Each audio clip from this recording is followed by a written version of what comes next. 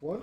Welcome back to the morning show on XL7 TV. It's time for This Week in Real Estate with Bob Zdora, the Z Team, Century 21 LeMac Realty here in Mountain Home.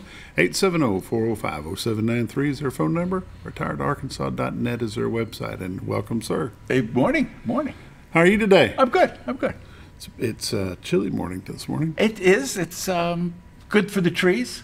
They're starting to you can really see them blowing out. You know, the colors are starting to orange up and stuff. I was afraid, thank God for the rain the other day, because I was afraid they were just going to go brown and fall. Yeah. Because a lot of them were and have been in the yard over. And still, even over all these years, there's still a lot of people that come to this area to see the leaves drop. Oh, yeah. Take a drive over to Ponca, down along the Buffalo, and just enjoy the environment and the scenery. Because you get those long views. You know, if you're from the city someplace, I mean, you're used to looking at 50 feet. Yeah, exactly. So here, as far as you can get. And that's what a term that I use. Here you can stretch your eyes. Yeah. You know, you can exercise them and stretch them out there and see things in the distance and be able to capture a better idea of how big is big.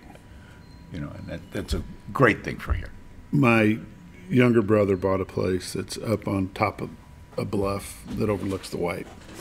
And when you go to where he's going to build his home and look out, you take a look at 3,200 acres of the forest wood farm. Oh, perfect. And it's just in a big bend of the river, and you can look kind of like your place. You can look both directions, and then you just have that beautiful shot of the forest wood farms. Great. And it's just amazing. You can sit there and just let your imagination go. Oh, yeah. And you can do it. You just kind of let things drift away, and it's... And before long, you're probably sitting in a reclining lawn chair going... That could happen. Little dozed off. No happen. Dozing off for Not the a Z bad Team thing. this weekend. You guys were at the Turkey Trot at Yeovil? Yeah, we were. Turkey Trot. It was a great event. It's always a fun thing to be at. We've been going for a number of years, and to go and meet new people, meet people that see us on here, meet people that hear us on the radio, meet people that see your ads at this, that, and the other thing, and you sold this house, or people, old clients that come in and stop by and say hi. It's a national treasure event. My son Jason came down and came over, and he was like, "This is just so." And he's a grown man. This is so cool. This is small town America, you know. And so a lot of people use it for family reunions and things like that. The vendors, the different bands, and they had kids dancing and kids lip syncing and just cool things. They dropped turkeys. They were just little Beanie Baby turkeys, but they dropped turkeys.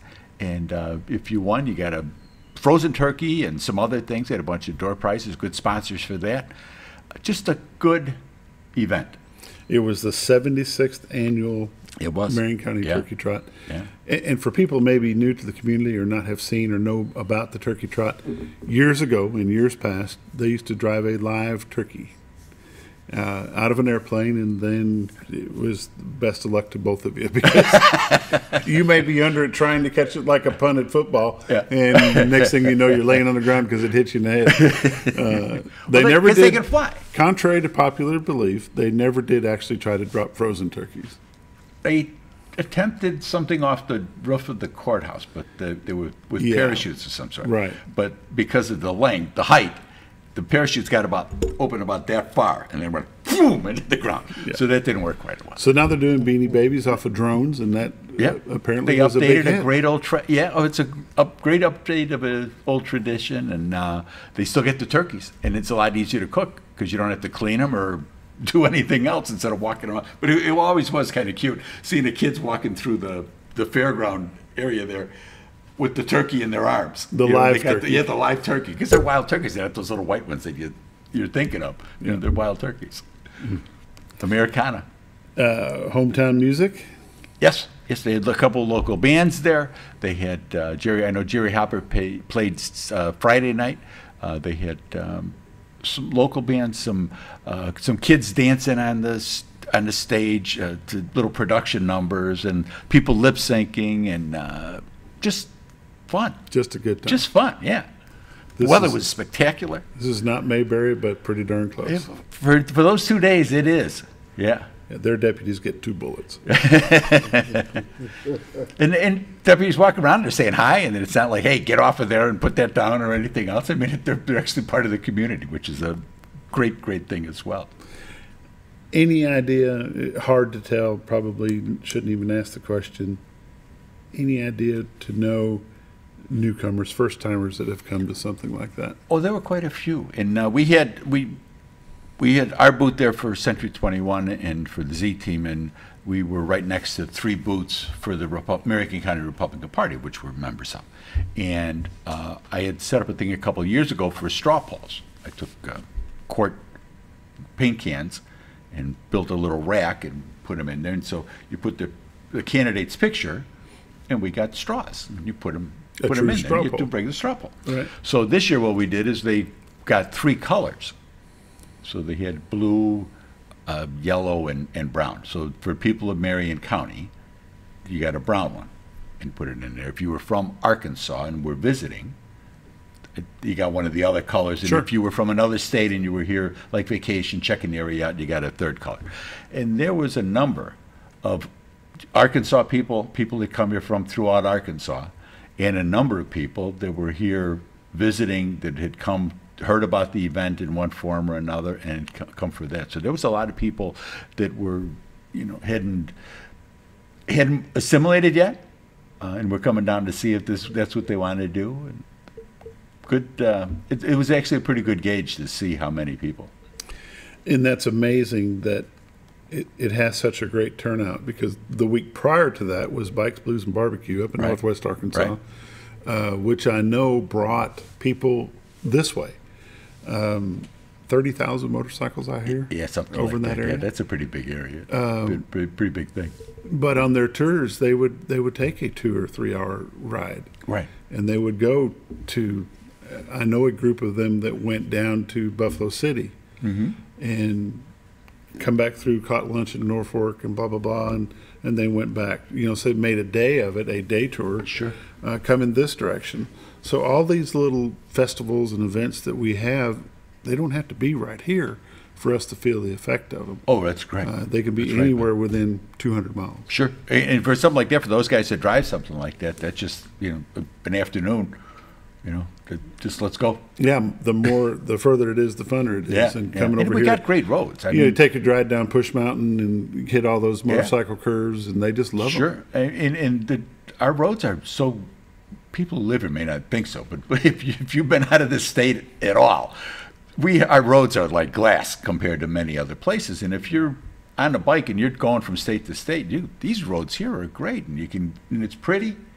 People are friendly. Life is good. This portion of This Week in Real Estate's been brought to you by the Tourism Chamber. Commission. Yeah, tourism. Yeah, exactly. but it is the truth. I mean, that's what we have. And it's a daily. That's what we sell. You can buy 3 bedrooms, 2 baths in a lot of places, but you can't buy what we have here. Right. In those places. Right.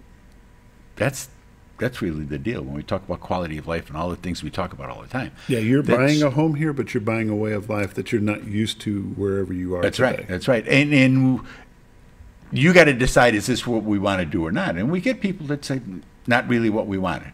It's a big country. There's a lot of places that you can choose to go to. But for those that can make that jump to be here, life is good. Yeah, if you're looking for a grocery store, a Target, and a Walmart on every corner, this is probably not the place for you. Exactly. But it's not that far. Right. You jump in the car and you go for an hour drive, and it's not like you're going for an hour drive in any of the big cities where you've gone for an hour drive, but you've only gone 15 miles. Right.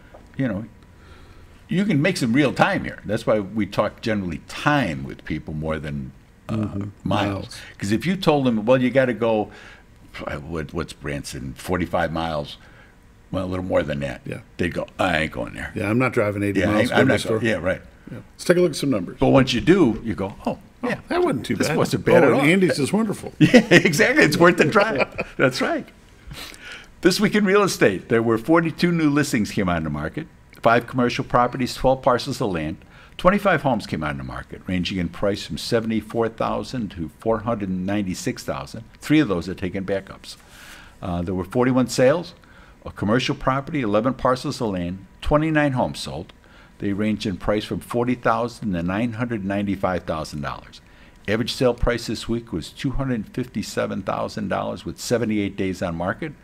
$7.4 million in residential real estate closed this past week.